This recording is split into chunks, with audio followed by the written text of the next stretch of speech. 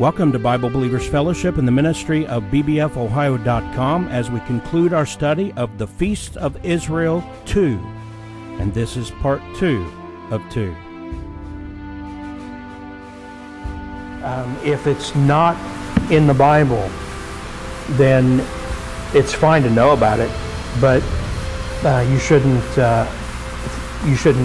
pretend that it's something that God instituted, like Hanukkah. Now, by the way, Jesus appears to have at least taken part in Hanukkah. He went to the temple, and it's called the Feast of Lights. And Rosh Hashanah is one of the... We'll look at that in just a second. So I want to talk about the dates for a moment. We already went through the chapter. We saw how he laid it out. He said the date. Nisan is Abib, is the first month. Sometimes it's called first month, sometimes Abib. Nisan is the way it's referred to now. And if you look on the calendar, it happens Nisan, even though it's on the 3 o'clock part of the chart I have, it's actually the first month of the religious year.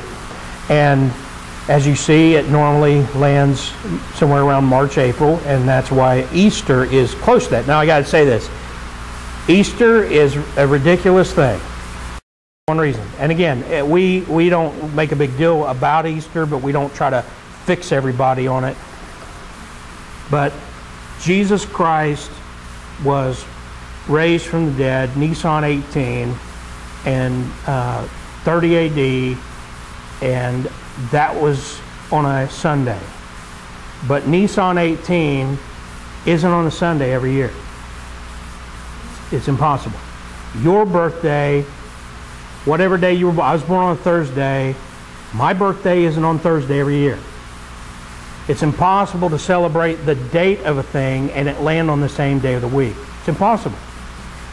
And so that's why there's so much trouble when it comes to counting up these days and counting up Pentecost among the different groups and everything. Because it's not really done biblically by most people. But so what we do every year, I try to do every year, is when Easter comes around, just give you the information. Let you know this is how, if everybody wanted to do it biblically, we wouldn't have Easter Sunday. Sometimes we'd have Easter Tuesday or Easter Thursday. So the second feast then starts the sundown of Nisan 14, which is the beginning of Nisan 15. And that's the Feast of Unleavened Bread. And so it goes 15, 16, 17, 18, 19, 20, 21, and at sundown of the 21st, then is the end of the Feast of Unleavened Bread, and that's a high Sabbath. Then, and of course, the reason why this doesn't have the days on there exactly, but you can see it lands in the same month of Nisan. And then comes first fruits, and this was always a little confusing to me, but first fruits actually then is on the 16th. And so you kind of have a mixture, a combination of holidays overlap. And we can kind of compare it to somebody who has a birthday on another holiday like Christmas Day, or you know, if they have a holiday at the end of November, sometimes it might land on Thanksgiving Day or whatever. So what do you do as a family? You have a turkey and a birthday cake, and you'll sing happy birthday and then enjoy turkey. You know, you just combine them, and that's what happens here.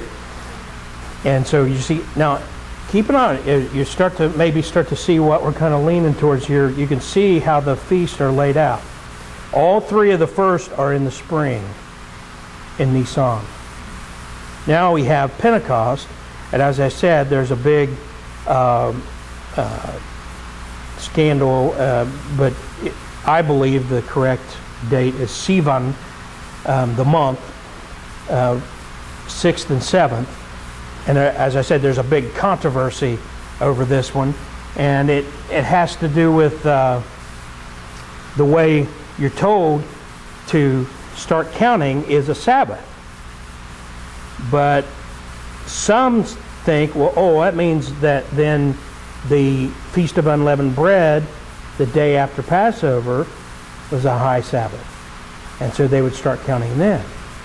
But the way God lays it out, it's not a high Sabbath. It's after you've offered the wave offering, the following Sabbath, which would be the seventh-day Sabbath.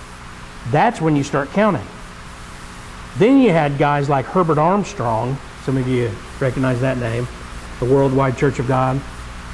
And he claimed that you would start counting from that day, so your first day would be Monday instead of Sunday. And so they would have their pretend feast of Pentecost a day after everybody else.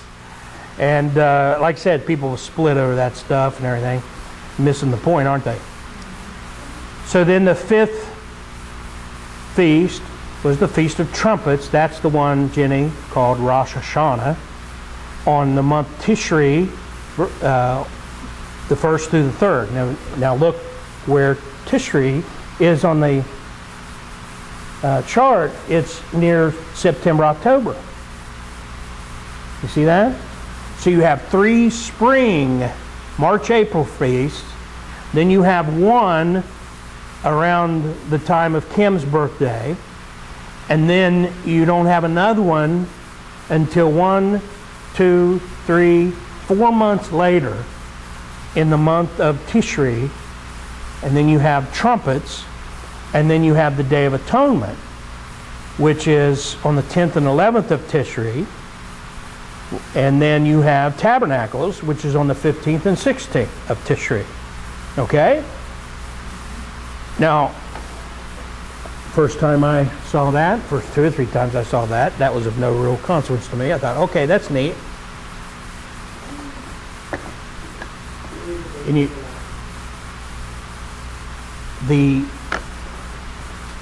I don't mean to be blasphemous or anything about this, just saying that,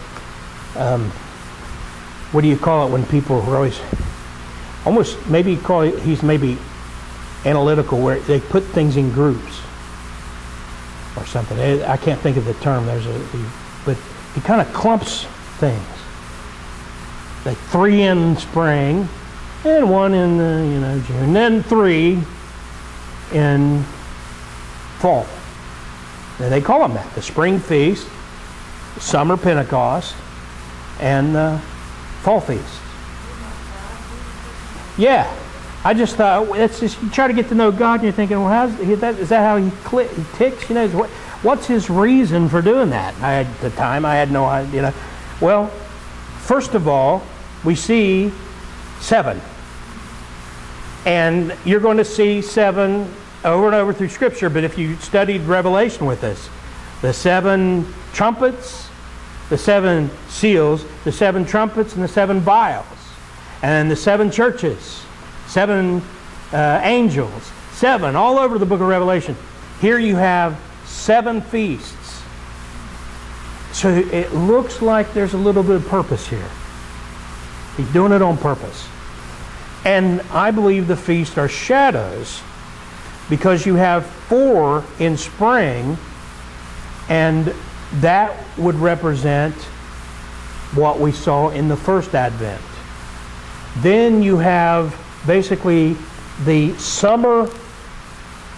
Summer begins June 21st. Pentecost is always around that time. And that's when the outpouring of the Holy Spirit took place in the book of Acts. And we call that the Day of Pentecost. And then you have this just a kind of a blank period of time, but what's going on between Pentecost and the fall feasts? What's going on? There's planting, there's watering, what's that called? Sowing. A lot of work. You study church history, you'll find that there was a lot of blood. Who was it? Dan, you might know this, said that the blood of patriots is the waters the seed of freedom, or something like that. I'm looking for a quote there. Was it Jefferson who said that?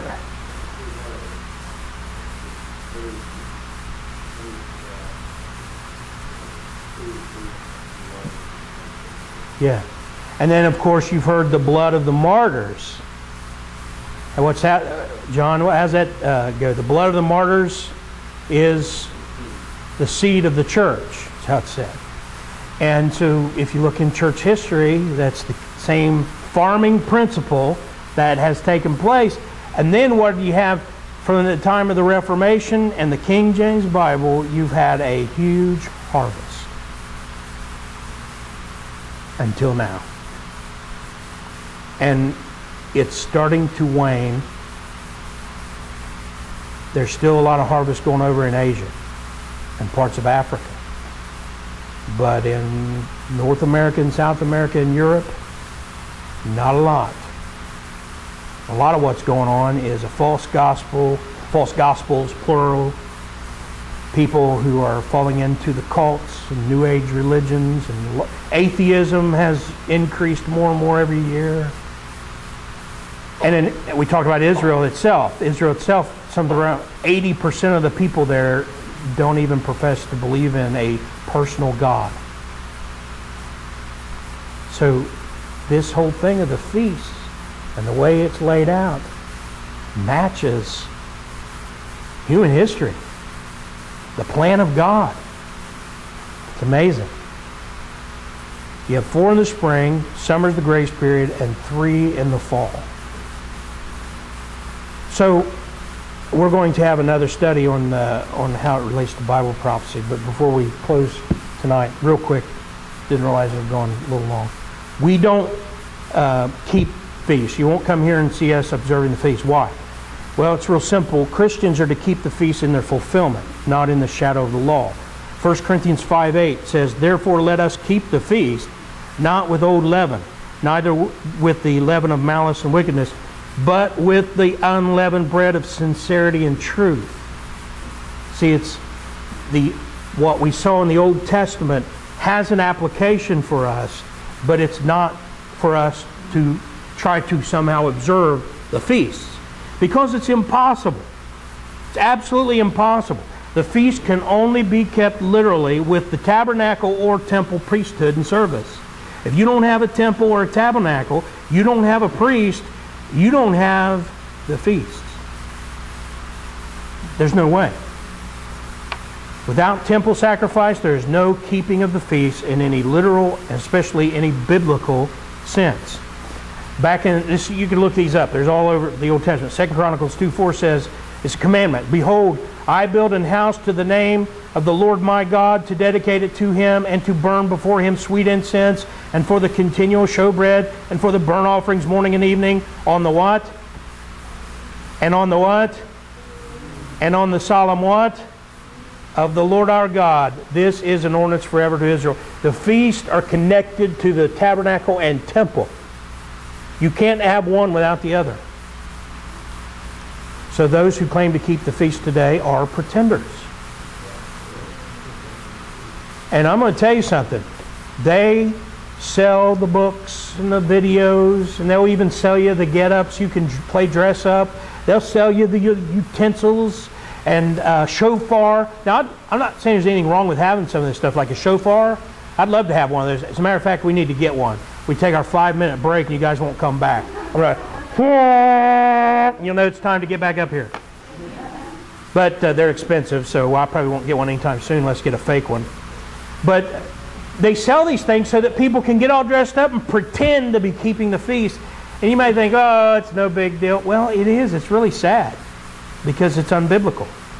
And God condemns keeping the feast in violation of His commandments. In Isaiah chapter 1, verse 13, 14, real quick. Isaiah is right before Jeremiah. Isaiah 1, verses 13 and 14. In time of apostasy, Isaiah is talking to the Jews. And he says in verse 13, "Bring no more vain oblations. Incense is an abomination unto me. The new moons and Sabbaths and the callings of assemblies I cannot away with. It is iniquity, even the solemn meeting. Your new moons and your appointed feasts my soul," what? "Hateth. I am weary to bear them. and so on and so on. You'll see that over and over when they were in apostasy.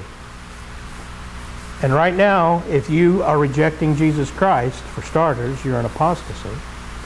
And again, the only way to keep the feast is to have a temple and a law.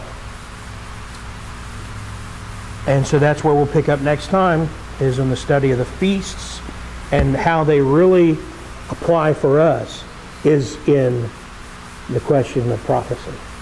Fulfilled, but yet to be fulfilled.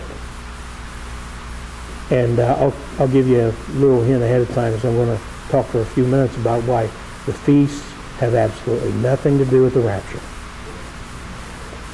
Almost every date setter somehow uses the feasts of Israel to somehow line up and date the rapture.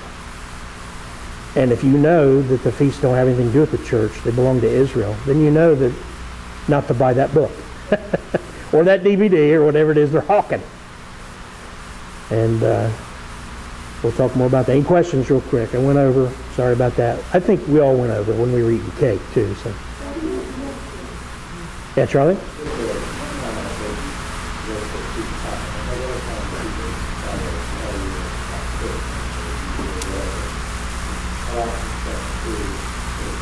Oh, can I ask you to stop for just a second?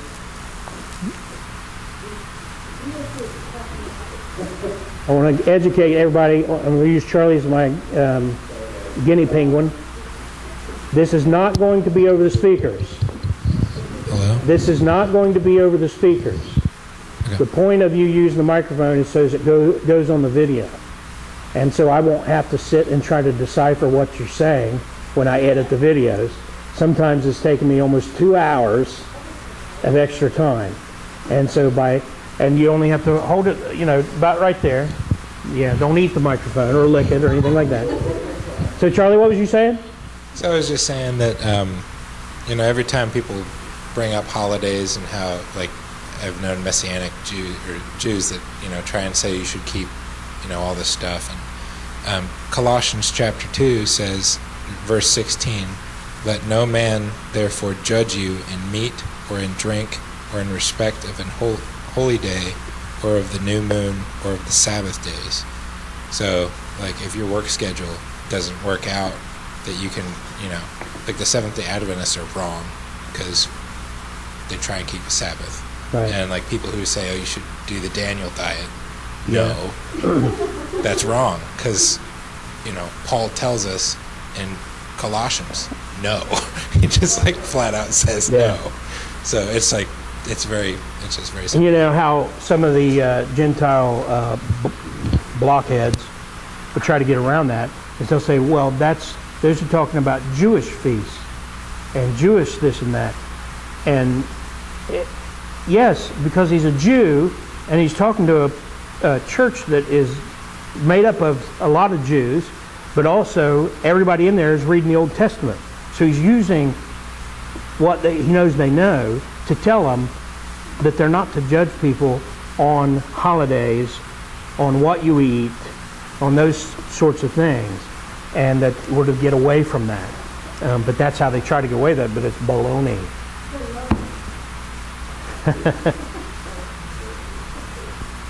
But is usually related to, I'm glad Charlie brought that up, because this feast thing, especially the groups who pretend to be keeping the feast, it's usually tied to also a lot of law, a lot of legalism, a lot of rules.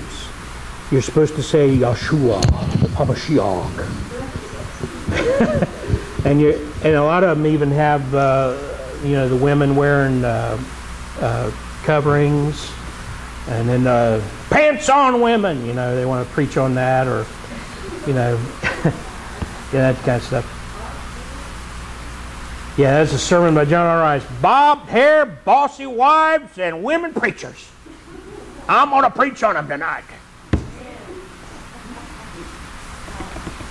All right, any other questions real quick? All right, let's stand, and we'll just close with a word of prayer. Father, we thank you for this time in your book, and we do thank you for what you've taught us, and it's a foundation to be built upon. And as we read our Old Testament, we will be more familiar with it. It will seem more familiar as we read it. Also, as we study Bible prophecy, we will more and more see the connection, see the right connections and where to not make connections. And all these things are in obedience to your command that we study to show ourselves approved unto God, a workman that needeth not to be ashamed, rightly dividing the word of truth. Thank you, Lord. Thank you for teaching us, for your Holy Spirit, who is our counselor. And may he also be our comforter from this point through the rest of the week. Comfort your people, keep your people in your grace, in your mercy, and give us all the desire to be serving you every day. In Jesus' name, amen.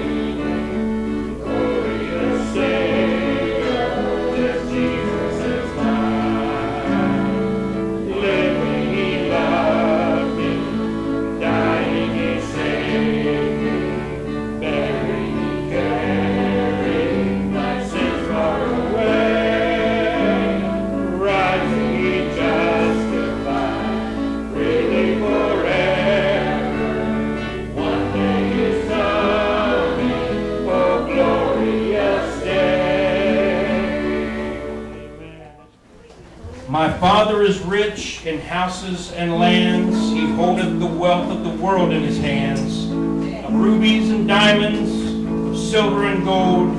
His coffers are full. He has riches untold. And I'm a child of the King. Amen. Amen. My Father is rich in houses and lands. He holdeth the wealth of the world in his hands, of rubies and diamonds, of silver and gold. His coffers are full. He has riches untold. I'm a child of the King, a child of the King, with Jesus my Savior. I'm a child of the King. Verse 2. My Father's own Son, the Savior of men, once wandered on earth as the poorest of men, but now he is reigning forever on high, and give me a home in heaven. I'm a child of the King, a child of the King, with Jesus my Savior. I'm a child of the King. Verse 3. I once was an outcast stranger on earth, a sinner by choice and alien by birth. But I've been adopted, my name written down, and heir to the redemption, the robe and the crown. I'm a child of the King, a child of the King, with Jesus my Savior. I'm a child of the King. On the last. A tenth or a pilot, why should I care? They're building a palace for me over there. Amen. Away from home, yet still I may sing. Oh, glory to God. I'm a child of the King. It's true. I'm a child of the King, a child of the King, with Jesus my Savior. I'm a child of the King. Glory to God. For solid King James Bible preaching and teaching, along with the encouragement of the Psalms, hymns, and spiritual songs, tune in to our internet radio station available every day, 24 hours a day at bbfohioradio.com. Join listeners from over 150 nations, all 50 U.S. states, and other U.S. territories who are tuning in and receiving free Bible teaching at bbfohioradio.com.